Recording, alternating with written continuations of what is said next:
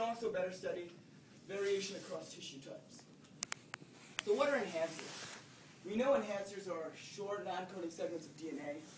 We know that they are tissue-specific. We know that they're often highly conserved. But what don't we know? We don't know where they are. And only very few enhancers have been characterized in vivo. And although they do contribute to the cellular phenotype, they remain largely uncharted. When an enhancer binds to a certain protein like a transcription factor, the last thing, the most important piece of information that we do know is that it can often drive transcription of certain genes. So, for some early insights, the VISTA enhancer browser essentially looks for candidate enhancers based on sequence conservation, solely based on sequence conservation, and does experiments to try to validate if those enhancers are in fact true enhancers. And then they give us a bunch of information about their experiments on a website. So far they've identified 1575 candidate enhancers, and they've reported a lot of their information regarding how they try to verify those enhancers on their website. And one really cool piece of data that they do report is actually embryonic image data. So this essentially tells us, is an enhancer active, and if so, in what tissues or what regions? But overall, this is essentially a small-scale project, as it is completely dependent on sequence conservation for its predictive model. So is there a way that we can upscale this project? And in fact, there is. The Roadmap Epigenomics project essentially looks through 100 different cellular tissue types and conducted a series of different assays, series of different epigenomic assays. And following that, this data was all summarized by Ernest et al., who functionally re-annotated the entire human genome. My immediate mentor, Newman, and others then took the enhancer-like regions that were summarized and did an activity-based clustering, therefore making a total of 36 different clusters.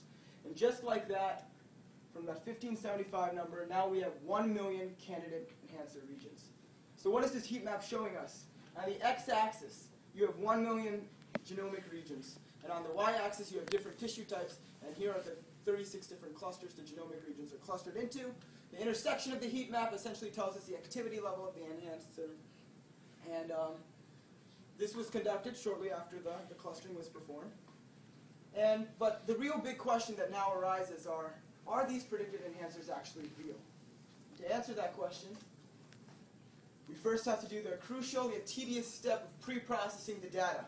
We take the 1575 elements of the VISTA database in a FASTA format, and we convert them into a format that we can work with. Afterwards, we can easily find the intersection or overlap between the different roadmap clusters and the VISTA database. However,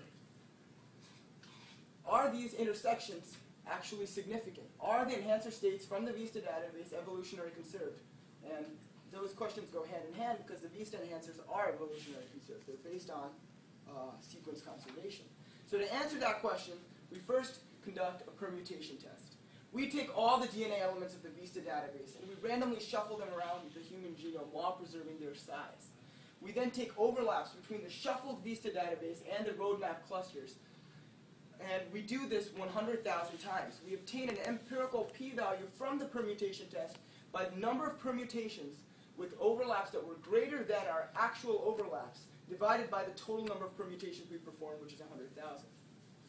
But there is something that is confounding, as the standard permutation test does not necessarily give us an intact or a standard structure to the human genome. So how can we bypass this problem? We perform a circular permutation test, which is virtually identical to the permutation test with the exception that it takes into account, the method of shuffling is different. It takes into account an intact structure of the human genome, and it shuffles the VISTA database in essentially a circular fashion. So here are some examples of circular permutations. As you can see, each element is being transposed and one to the right in a circular fashion, and it is a much more conservative metric as opposed to our standard permutation test. And that is displayed in this graph. Here I've shown the negative log of the p-values for all the different clusters of the roadmap data, and through the permutation test and then through the circular permutation test. And that deviation from that 45-degree line essentially shows us how the circular permutation test is indeed a more conservative metric. Now, once we perform the circular permutation test, we can use the results from it, p-values we obtained, to find out which are our top-ranked clusters, which clusters have the lowest p-values. And these clusters are very important clusters that we can later look at, as they're also very, very highly enriched for enhancers in the VISTA database. And that brings me on to my second question. Are enhancer clusters driving tissue-specific expression? And more simply stated, are they enriched for experimentally validated VISTA enhancers? So how do we address this question? Are they positively validated? We perform a Fisher's test across every single cluster. So here, briefly, I've just shown a depiction of a 2x2 contingency table that I performed my Fisher's exact test on. I did this for every single cluster, and the way we obtain our test statistic is the A divided by the B all over the C divided by the D. I then later ranked all of these clusters based on the p-value obtained from the Fisher's exact test, which kind of gives us an indication of which clusters are most positively validated. Now, after our enrichments have essentially been done, I've shown here, I've annotated this heat map, where you have a lot of brain-specific clusters, and for these different brain-specific clusters, I found the enhancers that overlapped between the VISTA and the roadmap data, looked cross-referenced these enhancers with the VISTA database, and obtained embryonic images from the VISTA database to just give you a depiction of the assays, and this shows positive functional validation of our enriched enhancers. Now, the next question we want to address is, are the roadmap enhancers really tissue-specific? And to answer this question, I looked at the overlaps that I got between the VISTA and the roadmap clusters. I cross-referenced them with the VISTA, and I ran a running tally of the positively validated experiments that were done. And I showed briefly here one cluster, cluster 14, which is a cluster specific to brain activity that is positively validated for 4 brain expression.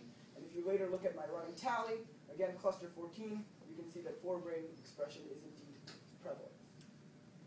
So now, what I really want to end with is a first step in positively validating a roadmap enhancer using a VISTA assay. I'm talking about an enhancer that is in the same cluster as a validated VISTA enhancer, but has not had an assay done on it. And essentially what we do to tackle that step is we look at the problem through a conservation perspective. We delve more into the pipeline. So individual clusters are analyzed more closely by studying enhancer sequence conservation. For each cluster, we use an average of mammalian fast cons values, or essentially conservation values, to determine how conserved each enhancer is, or are. And here I've just provided a box plot, which is a depiction that you can see where you have your 36 different clusters, and you have essentially a degree of conservation. And the idea behind this really is if you're looking at 2 enhancers, both in the same cluster, both that are similar in tissue specificity, both with the same kind of conservation levels, and one has been validated by the VISTA database and the other hasn't, then what should we do? We should send it for a VISTA assay and potentially discover a new enhancer. So in conclusion, some of the things that we brought to the table are enhancer states evolutionarily conserved. We conducted the permutation, the circular permutation test, and we found that this question is indeed true. Are enhancer clusters driving tissue-specific gene expression using our Fisher's test? We verified this as well. Are the roadmap enhancers really tissue-specific? Indeed they are. And we have taken that first step towards positively validating new candidate enhancers using VISTA assays. In the future, things that we would like to focus on is we want to link the enhancers to genes that are proximal, genes that are nearby. We want to identify groups of enhancers that are similar in conservation and tissue specificity, that essentially have maybe similar functionality later down the road. We want to integrate our pipeline with transcription factor binding motifs, with protein-protein interaction studies, so we don't necessarily have to stay at the gene level, or the DNA sequence level. And lastly, to reiterate, that wet lab validation step, we've only taken a first step where we're now looking at enhancers, looking at their conservation, looking at their tissue specificity. So if you want to see if some of these predictive enhancers are actually verified, you'd have to come back next year. So to briefly go through who I want to acknowledge, Dr. Wouter Mielman, postdoc by rank, but to me is a full professor. I don't think I could have asked for a better mentor. Mr. Luis Barrera, TA of the class, graduate student at the HST Big program, alumni of the HST Summer Institute, big shoes to fill, and definitely a great resource and very, very helpful. Dr. Manolis Kellis, a lab I wanted to work in for a very, very long time. Very grateful for the opportunity and very honored to be here. Dr. Sonal Javeri, this presentation wouldn't be nearly where it's at without your help. The Big Summer Institute, Muhammad et al., if you will. So I think nothing essentially beats spending 9 weeks doing bioinformatics research with like-minded students. So, and last but not least, Dr. Suzanne Churchill and Ms. Barbara Mullen. When I first walked into this this new research building, I didn't know exactly what I wanted to do, and frankly, I still don't know what exactly I want to do. But after learning so much from the great opportunity, I think bioinformatics is definitely somewhere in my future. And I would also like to say, I would like to end with a quote. I might be misquoting here from JFK. I believe it was, "Ask not what I2B2 can do for you. Ask what you can do for I2B2." And thank you all very much. I'll love to answer any questions.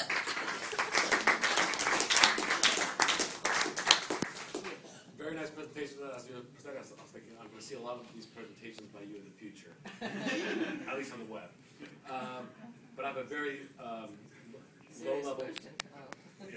low-level, question, which certainly reflects my ignorance.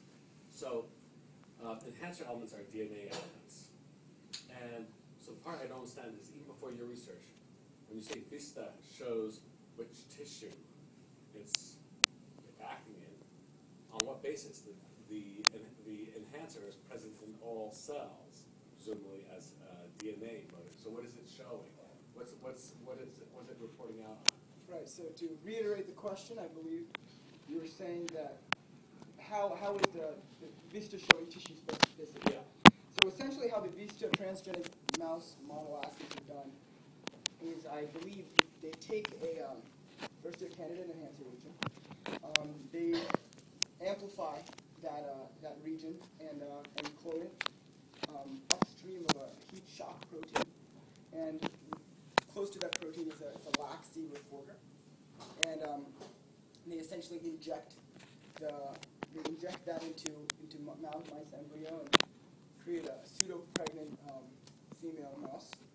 And using that, they do several different assays, several different tissue-specific assays. And I think on day 11.5, they kind of harvest the embryo, look at the embryonic scars, and then see if there was a tissue-specific. So they inject the reporter vector to be near the enhancer. Right. Got it. And you do that in several different places, and you sometimes see reporter expression, sometimes you don't. So you did 1,500 such assays.